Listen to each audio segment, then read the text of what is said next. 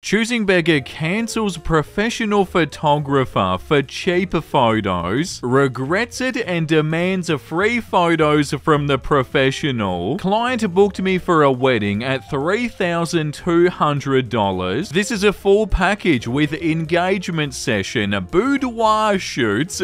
Isn't that what Homer did in that episode for Marge, where he's taking photos of himself in the basement? Is that what boudoir is? Sorry, it probably isn't. I have no idea. Engagement party or bachelorette party and a full day coverage up to 10 hours. But she found someone who was only charging her $50 for wedding photos and ended up cancelling after paying the deposit. Understanding that her deposit was non-refundable as it says on her ticket and contract, I'd viewed the other photographer's work, and when she told me the name during cancellation, I could tell it was someone who was either using a phone or just starting in the industry. I assumed that the client was cancelling me, that she had already done her research and decided that it was the kind of photos that she wanted, so I didn't say anything. But fast forward to today, a week after her wedding, she sent me a very long message about how cruel it was that I didn't stop her from switching photographers. Oh yeah, because it's their fault. And how unhappy she was with her wedding photos.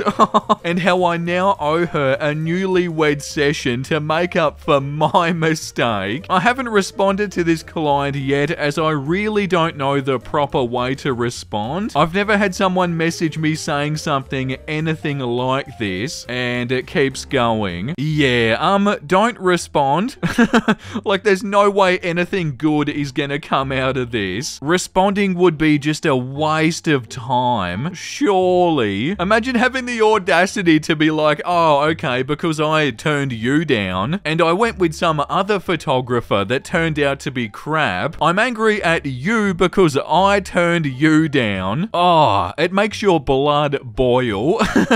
Like, I have no idea who you are, and I feel so bad for you. But yeah, definitely just ignore whoever this is. Wow, the audacity. I can't believe that. It's such a good post, but it's so frustrating. And that's what makes it so good. I think we're in for a frustrating time today, guys. I made sure to leave it 5 or so days before coming back to the Choosing Beggars subreddit. Welcome back, by the way, guys. Just so we had the juiciest, most frustrating posts ever, and I'm pretty sure we're in for it today. Like, I don't want to say that I'm already annoyed, but I kinda am. The first one was unbelievable. So yeah, guys, sit back, relax, and let's try not to lose any faith in humanity.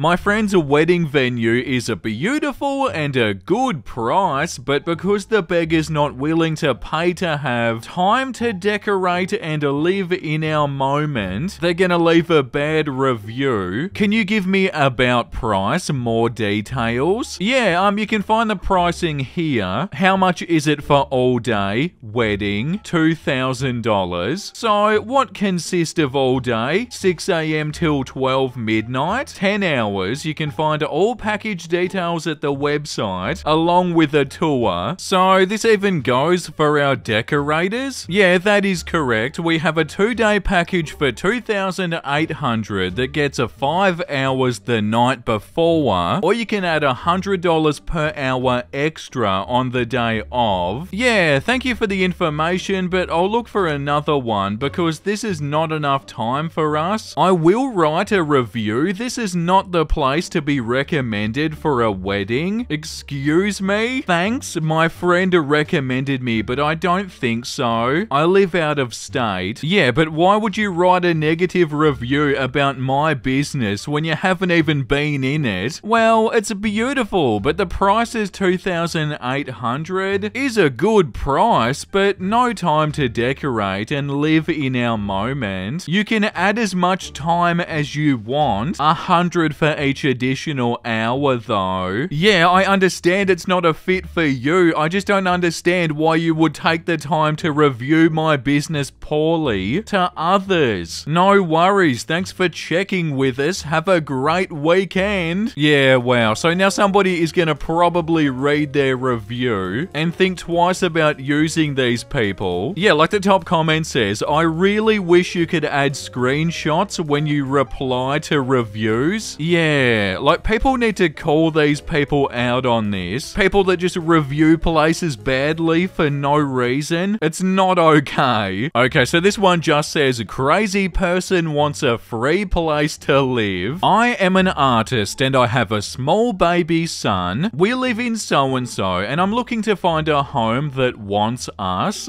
I love this already. We want a nice place to live that is safe and free of charge with a loyal and family-like people to live with. I would also like food provided.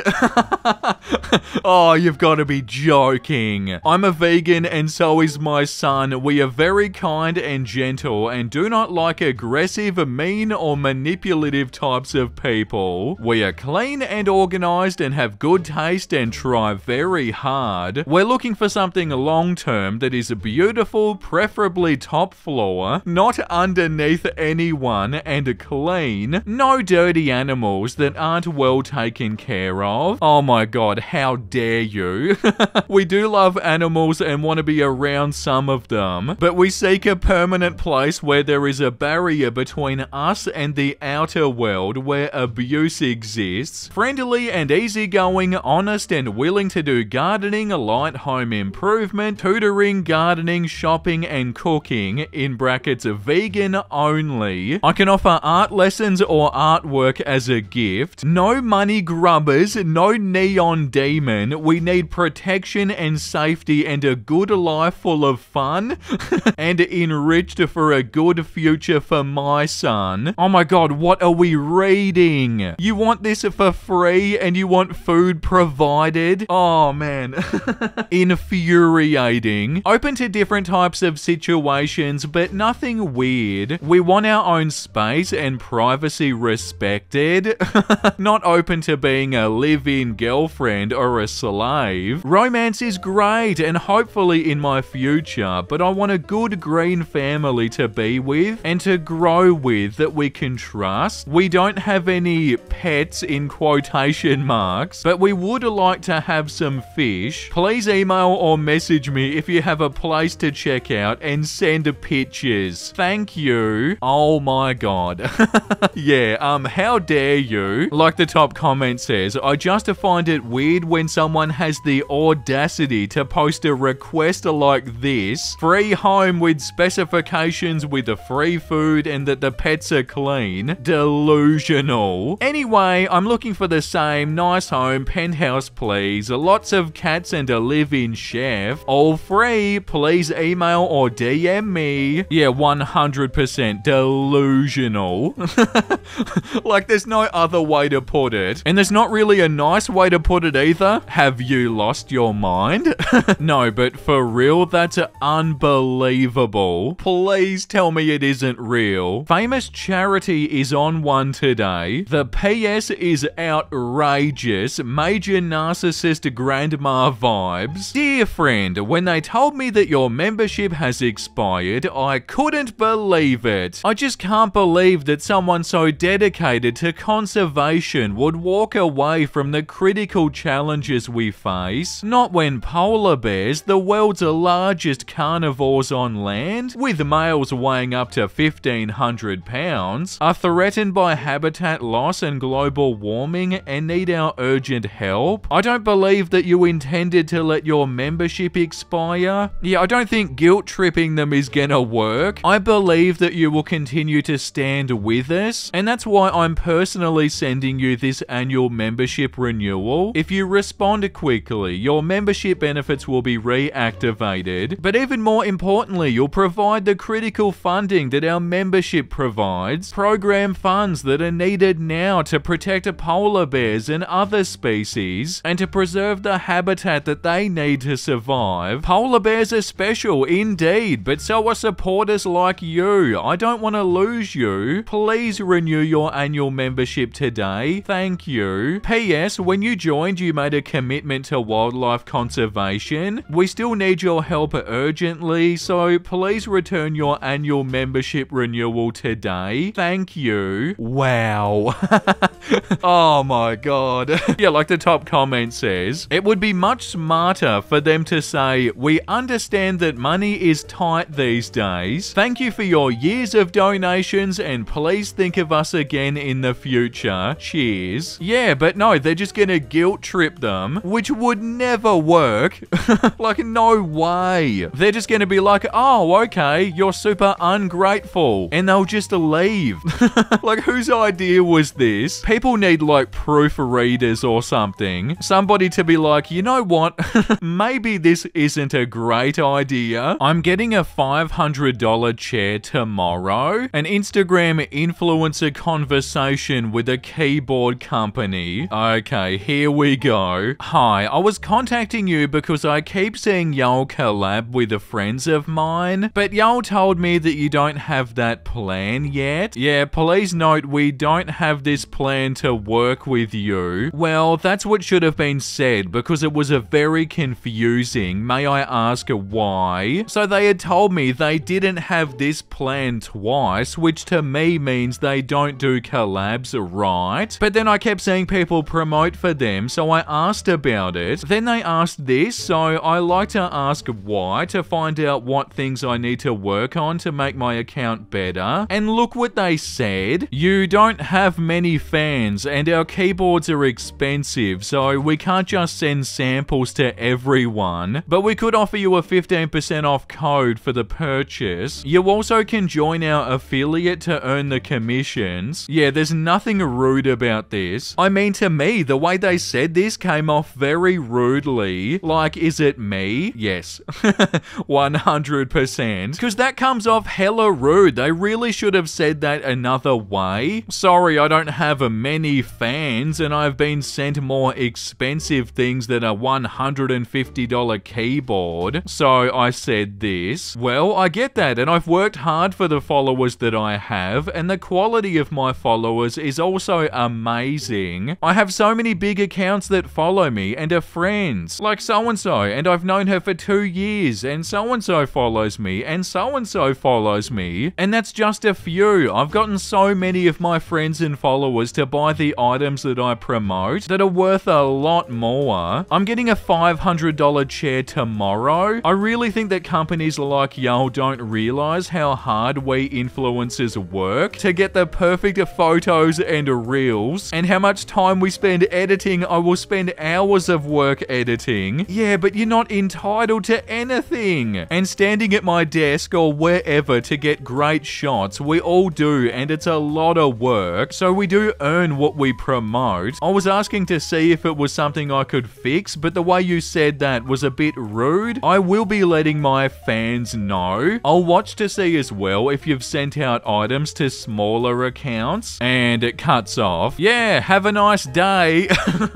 I honestly would have bought it if it weren't for the way y'all conversed with me. I just spent $250 on a keyboard, so I do spend hella money. I just really wanted to work with y'all, but now I feel like trash with the way y'all replied to me. Well, we're sorry that we made you uncomfortable. This is also the truth. We can't work with everyone. We didn't mean to offend you. I know that companies can't work with everyone. I've been doing influencer work for over a year, so I understand that, but it really should have been said another way. So their only issue is because they said you don't have enough fans, and that was it? You know, like, it's obviously something that they work really hard on and they pour a lot of their energy into. So I do understand being frustrated if, you know, you feel like that's been insulted. But yeah, the best thing to do is just move on. Like, the company is right. They can't work with everyone. You know, like, imagine how many millions of accounts there are on Instagram that post nice photos of keyboards. Like, they actually can't work with everyone. You know, I sort of feel bad and I do sympathize a little bit because they, you know, they pour a lot of their heart into their work, obviously. But yeah, it still doesn't mean you're entitled to anything. After asking 30 $20 off my Xbox, delivery 40 miles away. Now he wants it dropped off for payment someday in the future. I'm out of town now. If you want to drop it off at my shop, so-and-so located downtown, I can test it and make sure everything works. I can PayPal you or have cash waiting next time we meet up. Yeah, it's pretty safe to say that they will never pay you. 100%. And yeah, I think that's enough choosing beggars for today, guys. I'm going red in the face. I'm so infuriated. No, I'm just really warm in this. But the choosing beggars were very annoying today. When you meet somebody new and you hit it off immediately. Oh, look at the donkey. So cute. I haven't met a donkey in a long time. But yeah, that's a very true and very sweet, and I love people like that. Like, oh my god, we're gonna be the best of friends. I already know it. We're soulmates, but you know, like in a friend version. When you come home after a long, tiring day of work and you fall asleep on your seal beanbag. So cute. Oh my god, and they're pulling the same face. I didn't even realize that. Look how cozy that little fella is. So cute. I can't wait to have more cats. When you're achieving a milestone and your friends are suddenly asking you about your plans for the next month. Oh my god, Chicken Run! Those chickens are up to something. Oh my god, that's so cute. I love that movie so much. That's like my childhood right there. They used to scare me so much. In particular, the one in the back. Young Vincey was terrified of that lady. Thank you for watching, guys. That was so fun and only a little bit infuriating. And yeah, thank you for joining me. I couldn't have done it without you guys. Genuinely though, reading this stuff is a way less scary when I'm making a video. And like, I know that you guys aren't actually here with me right now, but it feels like you are. So yeah, thank you for watching, which in turn makes it feel like we're all hanging out, which makes this a less terrifying. I really appreciate it. The comment of the day today goes to Sect Off Ice. Vincey needs a P.O. box so that we can send all the beautiful fedoras from all around the world. Yeah, 100%. Like, if you guys send me fedoras in the mail, this needs to happen. I need to organize this. You send a fedora, I'll wear it in a neckbeard video. I don't know about you, but that sounds like a beautiful idea. Okay, I think it's definitely Simpsons time, guys. So yeah, with that being said, thank you for all you do. I really appreciate it. Have a beautiful rest of your day, and I'll see you next time. Okay, bye!